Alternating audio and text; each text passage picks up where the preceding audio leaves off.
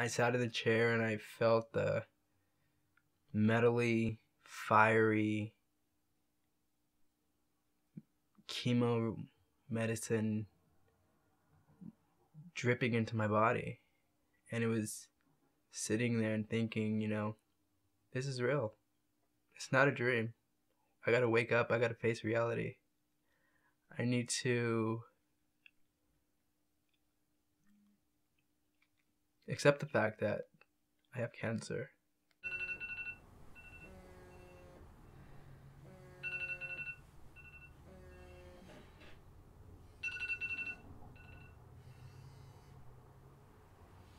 I'm a stage 4 cancer patient. I've been diagnosed with. That's what science says.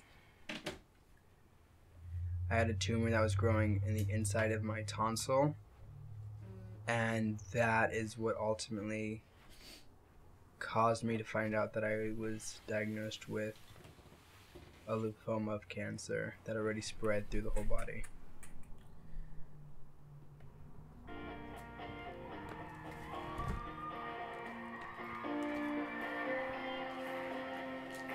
Six months into it, I've never been a stronger Christian and relying and giving everything to God as much as I am now.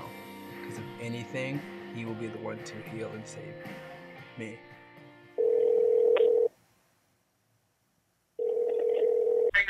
What's up? Hashtag Hoochie. You're so dumb. What are you doing? I am getting ready.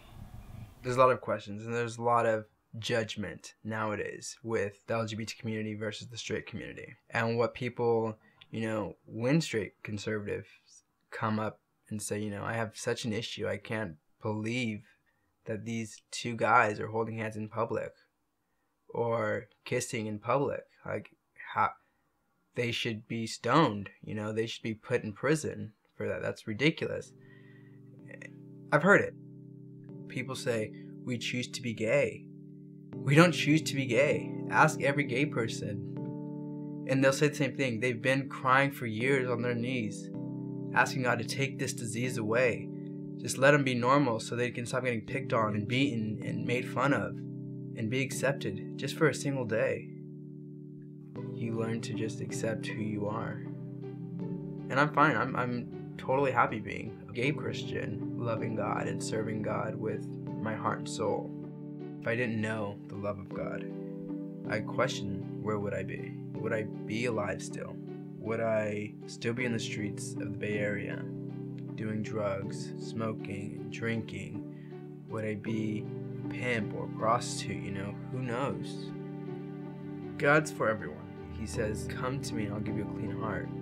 You ask for forgiveness and He erases your sins from His memory. People that drink or party or been a prostitute or been a pimp or do drugs, we've all sinned. I ask God to forgive me of my sins. Obviously, being saved is one of the happiest moments of any person's life. You really find a true love. Jesus Christ was beaten. He was hung on a cross for my sins, with a crown of thorns placed in His skull for me. Who am I to be so special that somebody will take such a harsh and cruel beating just so I can live? Why am I so short? Why do my feet have to be so big? Why can't I sing? We've all got the stuff about us that we just don't understand. In this journey, if God decided to call me back home, for my own peace of mind, I would hope that I tried everything first and really prayed and really had the faith and really, asked for forgiveness of my sins, just so I know that I am going back home.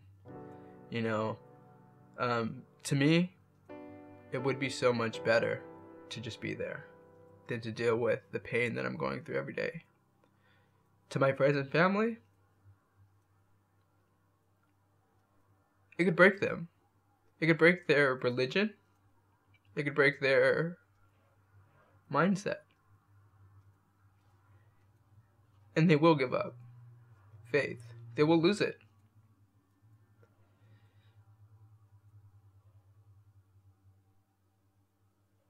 That would kill me.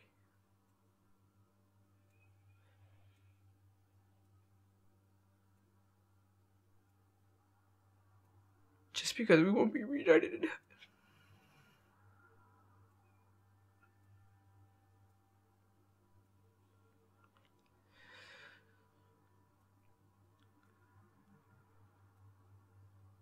This journey did bring a lot of my family and friends to God.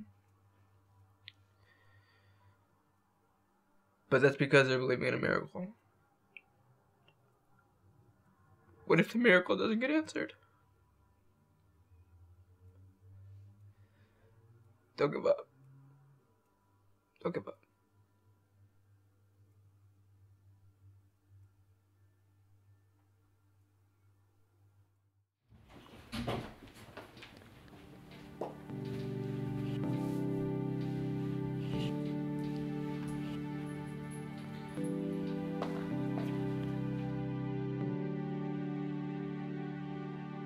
Do I live in fear, or do I continue to do His work that I'm placed on the earth to do?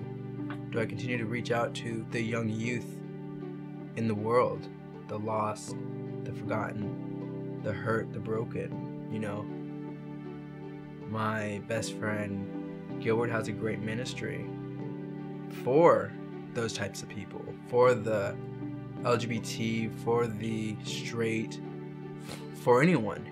If you want a relationship with God, if you're truly broken and forgotten, if you feel like, you know, you want to take your life because you can't find a church that accepts you, Phoenix Ministry will accept you the way you are, because God accepts you the way you are.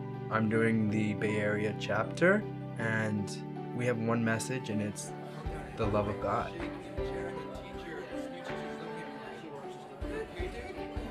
My hope through this whole thing is that, you know, obviously that I'm cured of cancer and I'm a cancer-free patient. If it doesn't happen, if I have cancer for the rest of my life, or if cancer is the thing that's going to kill me, I will be okay with it. I've given all faith and hope and love and all of this burden to God. And if He thinks it's time, and if He needs me for something better in heaven, then that's where I'll go.